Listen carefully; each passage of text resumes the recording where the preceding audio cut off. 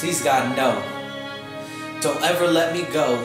If you do, I might feed into these thoughts. That's a fact that I know, 'cause I've tried this on my own. And a vial of pills later, I was calling on you. Yet every time you saved me, I don't understand it. I'm still trying to figure parts of it out.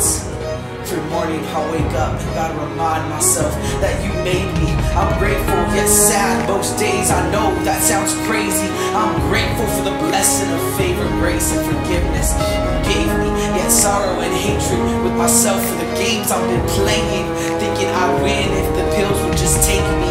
Never caring what it was, just hoping it would change me. I was lost and looking for everything you are.